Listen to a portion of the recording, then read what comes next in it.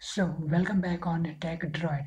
This is a quick video about Windows 11, a quick way to Windows 11 official download link from Microsoft official website, and later a quick guide to create a bootable Windows 11 installation media like a USB, flash drive, or a pen drive to get a clean installation of Windows 11 on a PC.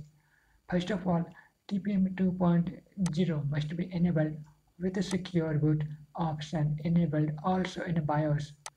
Video listed on TechDroid also. So let's start. First of all, we need to move on Microsoft.com. You can check the link in a video description. Here we have three options. First, to use Windows 11 installation assistant to install Windows 11. Then we have a second option is using media creation tool to install Windows 11 on a PC. Now when we scroll down, we have this third option to download Windows 11 ISO file. So select Windows 11 here. Then let's click on download now button.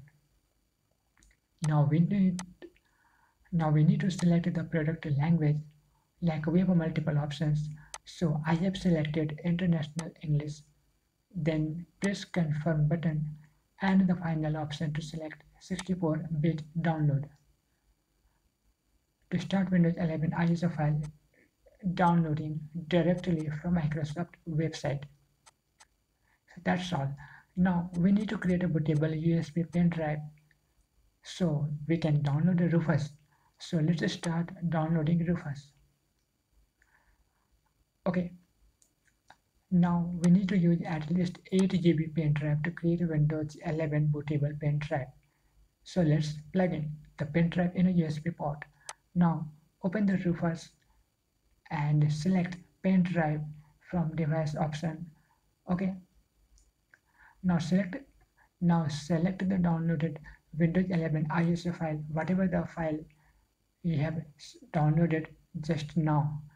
Now we need to select a partition scheme GPT with a target system UEFI BIOS, like for a newer motherboard or a new UEFI BIOS system.